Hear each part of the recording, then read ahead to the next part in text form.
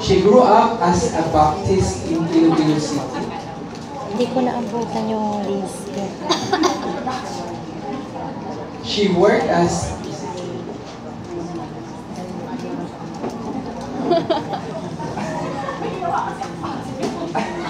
no, I think we can prepare something very special. Okay, she worked as the coordinator of the women's program of the National Council of Churches in the Philippines, or NCCP, as well as the national co-coordinator of the Association of Women in Theology, or AWIT. She considers herself as a national feminist and expresses herself through writing and passionate work for gender justice. Nice words. Friends, let us welcome Dr. Lisa B. Lamis. Maraming salamat po. Magandang hapon sa ating lahat.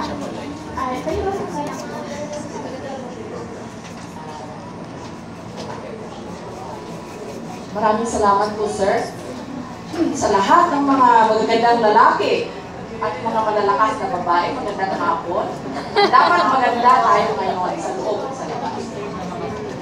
Okay, I'll be very brief, pero nagdagan ko po yung aking introduction na kaunti. Ngayon, nilagay ko dyan sa program na Communications Consultant ako ng CCA. Ngayon po ay freelance ako at isang guest formator sa dalawang theological seminaries sa Iloilo City. And I teach gender justice, Asian religions, and contemporary theologies. I am a feminist theologian, and I was appointed or volunteered by the World YWCA as its feminist theologies advisor. Grabe, no? Parang pati ako natakot doon sa na yun. Sa assignment na yun, kaya this is part of my commitment to gender justice. Okay. I'll be very brief. Gender and sexuality, a Protestant perspective, I should say. A Christian Protestant perspective. Next, please. Tatlo lang ating objectives ngayon. First, identify Christian teachings, Protestant teachings, and beliefs related to gender, sex, and sexuality. Second, to highlight Christianity's life-affirming beliefs and teachings. And third, identify churches' responses to issues, those issues listed. When I talk about the churches, I refer to the National Council of Churches in the Philippines, an aggregation of 10 mainline Protestant churches in the Philippines. And I'm very glad to share with you here right now. And you should connect with YWCA, and YWCA should work with NCCP in its gender program and with its HIV and AIDS program. Okay, next please.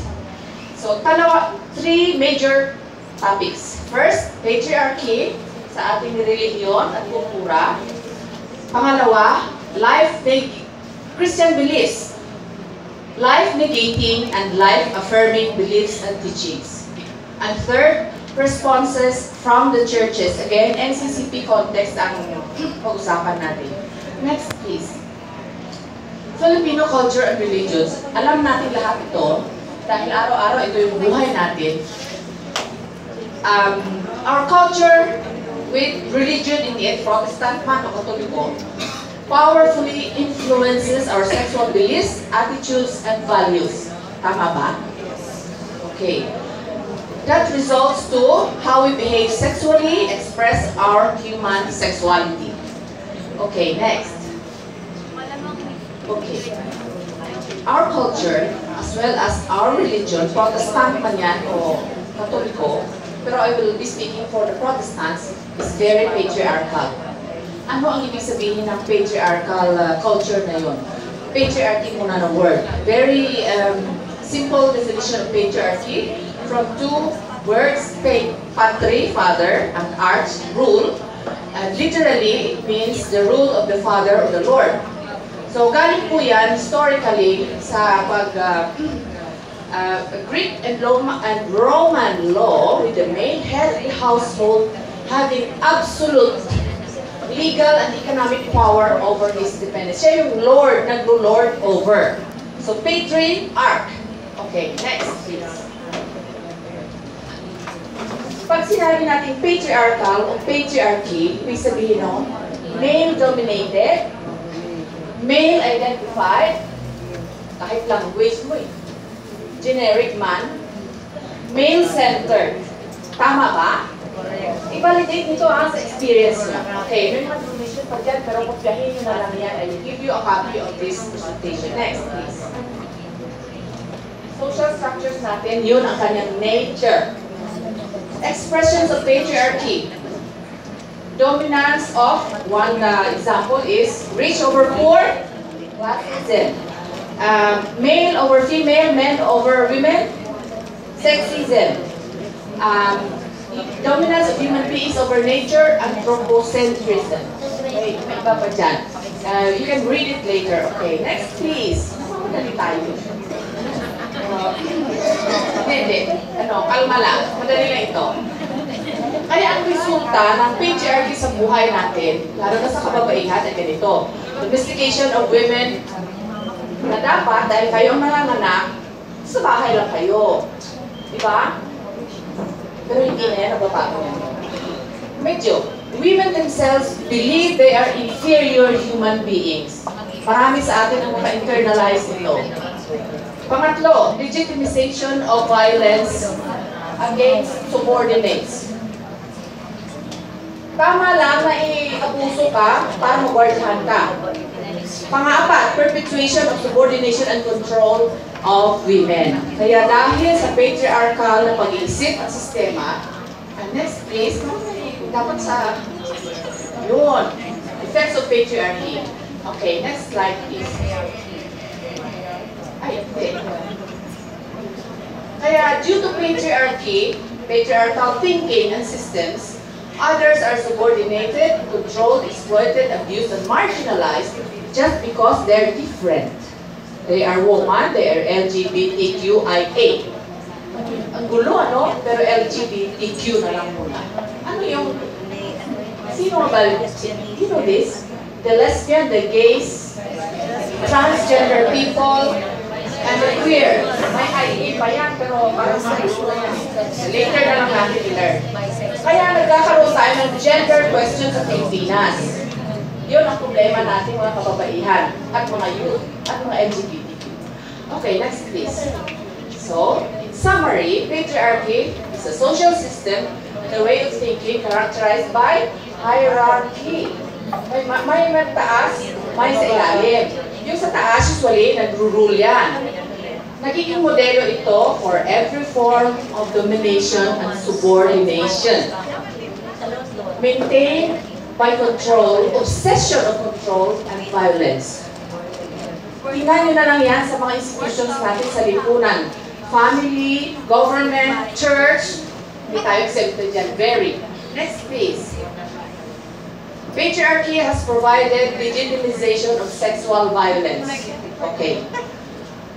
Next please. Our culture is heavily Christian influenced. Siyempre ang Christianity mismo patriarchal na rin. Christianity ay talaga, walang katawan dyan. You have to obey, follow the commandments, especially the 10 commandments and other commandments, marami yan dyan sa Biblia. Gagamitan pa tayo ng Biblia. Government, institutions, parents say, just because I said, mag-ano ka naman, just obey. Behave. All authorities are ordained by God. Okay, next please. Predominant beliefs, Christian beliefs. Mabilis pa? Okay na? O sige. Dualism. Ito hindi to Asian eh. Yung separating the body and soul. Mali talaga yan. It's not correct to say that the body is a shell that imprisons the soul in the cells. Okay. Next please. Ang babae, dahil sa konsepto na yan, ay, sobrang iba siya. Ang babae, inferior. O alam niyo ang kwento dito sa creation story, Alam mo yun? Okay, hindi na tayo mag-storytelling. Created last, first to sin. Yun ang sinasabi ng mga fathers, church fathers. Anomalous, sabi ng isang church father, misbegotten male. Nagkamali talaga ang Panginoon nang ginawa kayo. Kaya hindi kayo lalaki. Negatively different. Iba lang talaga siya. Okay, next. Woman's body. Pag usapin ang katawan, at babaeng katawan na yun, ganito yun. Bilis naman. Dirty! Dirty! Hindi na lang wala tayong concept na 40 days of seclusion after menstruation. Hebrew practice yun eh. 10 stress evils. Anong galing yan? Alam natin ha? Okay. Pero maling interpretation pala yun. Object of desire. Owned by the man of her life. One proof. Who gives this woman away during weddings? Okay. Alam na natin yan. Unpredictable. Moody. Kaya buti na lang, binago yung mga names ng mga bagyo, no? May lalaki na ngayon. Okay. Next please. Mas lalong hindi pinapag-usapan ang sexuality and sex dahil body yun, sa pinakatawan yun. And it's considered as dirty and taboo topic. Hindi natin mas pag-usapan yun. Ayan. Yung human rights na yan, sexual rights na yan, secular issues yan. Kaya hindi dapat pinapag-usapan sa simbahan kasi ang pinapag-usapan sa simbahan ay kalwa, salvation of the soul. Soul. Walang body yun eh kasi dualism nga. And in the church, ito controversial statement pero totoo. In the church, we don't talk about sex, we just do it.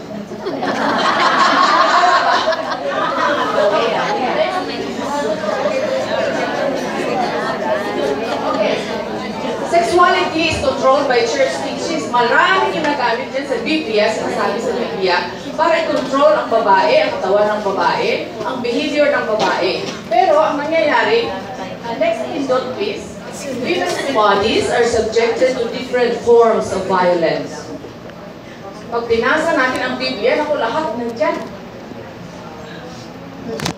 Violence against women is even justified. May mga sinasabi dyan, si Paul at si sino pa dyan, na dapat mag-behave, kasundin, wives, follow your husbands. Sabay tayo dyan natin. Okay, next please. So, as young people, are you aware of these views? Alam natin lahat yan, di ba? YWCA, young people, are you happy about them? After 70 years of living in this world, masaya ba tayo yan, ma'am? Sa'yo. Later mo na lang sasagutin, ha? What do you think of these views? What do you think of these views? Sa mga Christians dyan. Okay, next. Ngayon, ang patriarchal control na yan of others is expressed through control of the body. Sinabi na natin kanina, using violence as a tool. Advertisements lang ni Dulce and Gabana na yan. Klaro kung ano yung pagtingin natin sa babae at sa lalaki. Next, please. Forms of violence committed against human bodies. Kaya gusto pag-usapan ng YWCA ang mga usapin ito. Sexuality, SRHR, at poor maternal health care, LGBTQ, bullying, lahat yan. It concerns the body. Katawan. Nasaan ang soul? Sige, next please. Life-affirming beliefs and teachings. First, all people are created in God's image. People living with HIV are created in God's image. Yung sinasabi nga ng isang African, hindi nawala ang aming humanity. Immunity lang namin ang nawala, hindi ang aming humanity. Okay, next please. Christianity is a body religion. This is debunking the earlier concept that body and soul are separate. Ibig sabihin, embodied religion siya. Nagpakatao ang Diyos ay Jesus. Pinanganak siya, noon siya sa puki ng nanay niya. Nagsuko kaya siya sa suko ng nanay niya. Next. The church is the body of Christ. What's so funny about that? Tama naman dito. Ang concept kasi ng body of Christ, we are different parts, but we belong to one body. Theological concept na yun. Okay, next. Ayun. Ikaw pala sila. We are different parts of the body of Christ. Next, please. The Eucharist, communion, in other words, is partaking in the body of Christ. Next. Next, please. Yung sinasabi natin ang Diyos ay napakatao kay Jesus, yun ang tinatawag. That is what we call incarnation. Naging tao ang Diyos kay Jesus. It says that God lives in creation, human beings and all other creation. Next, please.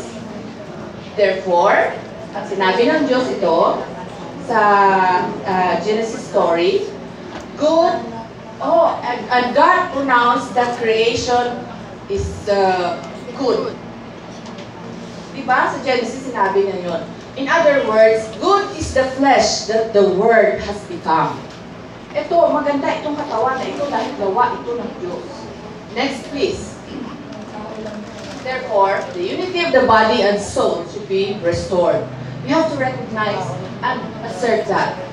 Kaya sinasabi na isang feminist, body rights is the most foundational of human rights. Itong katawan mo mismo ang may human rights dahil ito yung pagkatao mo. Kaya sinasabi din niya na ang core ng sexual violence is the violation of your body.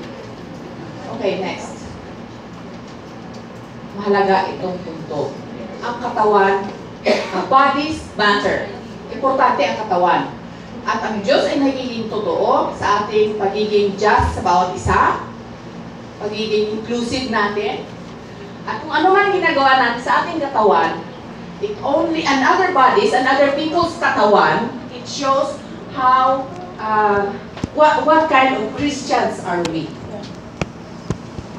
And treating our bodies and other bodies as sacred and with respect. Kung nirespeto mo at inalagaan ang katawan mo, gagawin natin sa katawan ng ibang tao. Dahil ang Diyos ay God is in your body, in your whole being, and we are all in God.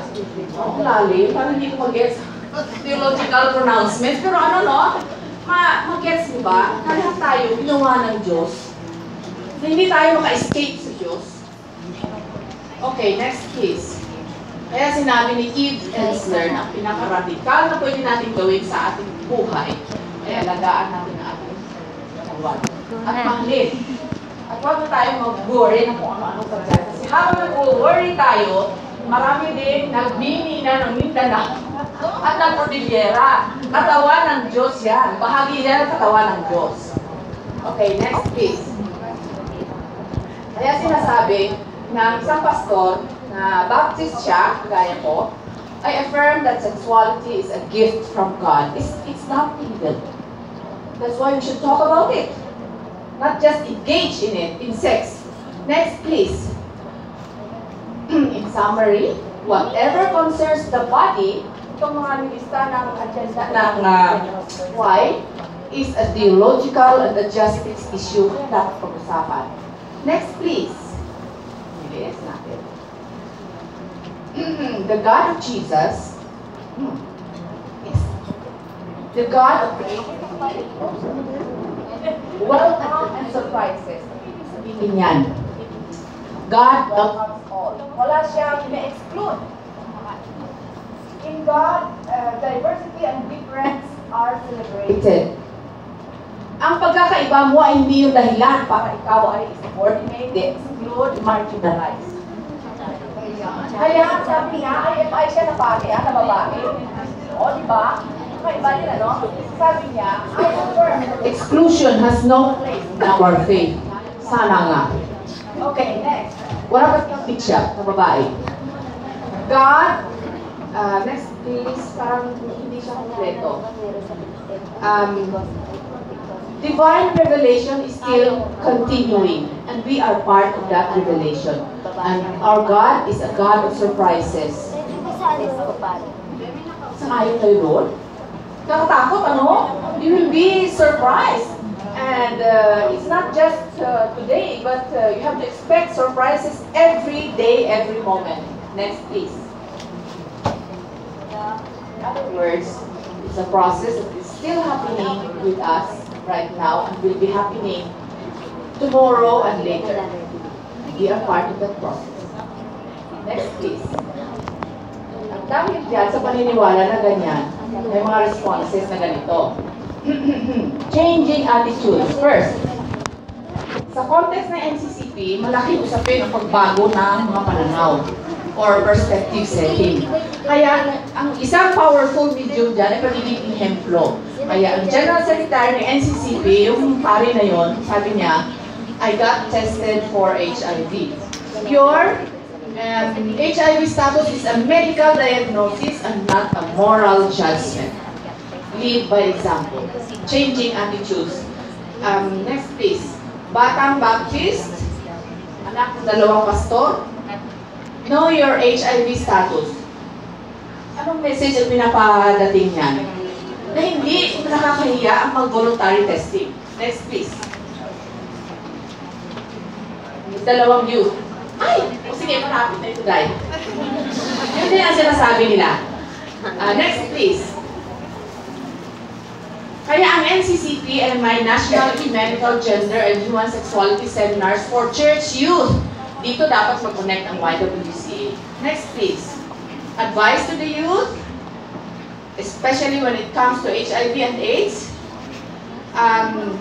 If you can't be good, be careful. If you can't be good and careful, be courageous enough to have yourself examined. Marami kang choices at may mga tao na mag-advise sa'yo. Next please. Sa issue naman ng sexual harassment, pedophilia, incest, pag-usapan natin yan. At alamin anong mga rights natin. Okay, next please.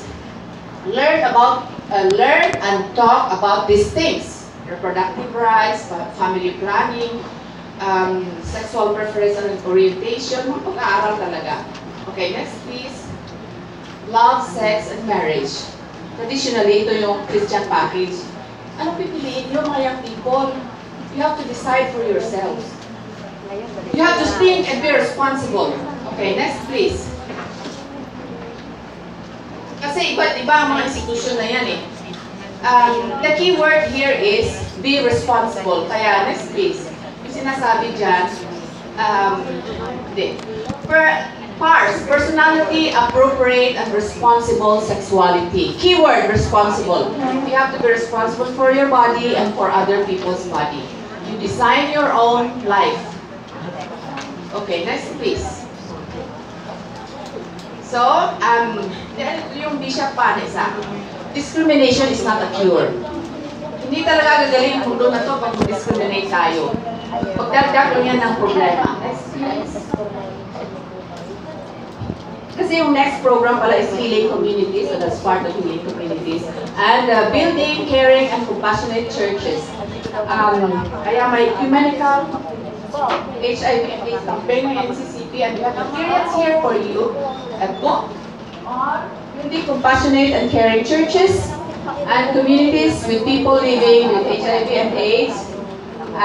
May mga tawag doon sa labas. Brochure at saka poster na ito is for you after this session sa likod. Okay, next please. Yun. Commit to fight stigma and discrimination. Isang pastor. Next please. Okay, at sana mga churches natin, maingay mga pag-usapan ng mga bagay-bagay na ito. Dahil dapat nating baguhin ang teolohiya. And last,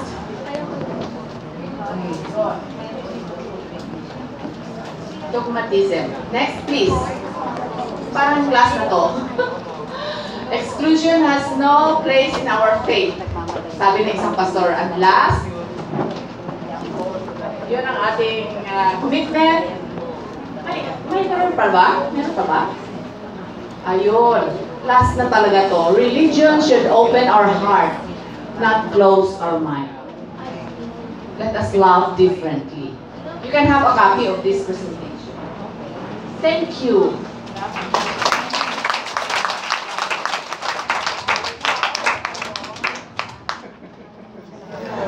Thank you, Dr. Lamis, for that equally enlightening presentation on the topic from the NCCP perspective. So now we proceed to our next speaker. Our next speaker is Miss Maria Lea Dasigan. She works for the Catholic Bishops' Conference of the Philippines, or CBCP, Episcopal Commission on Youth, as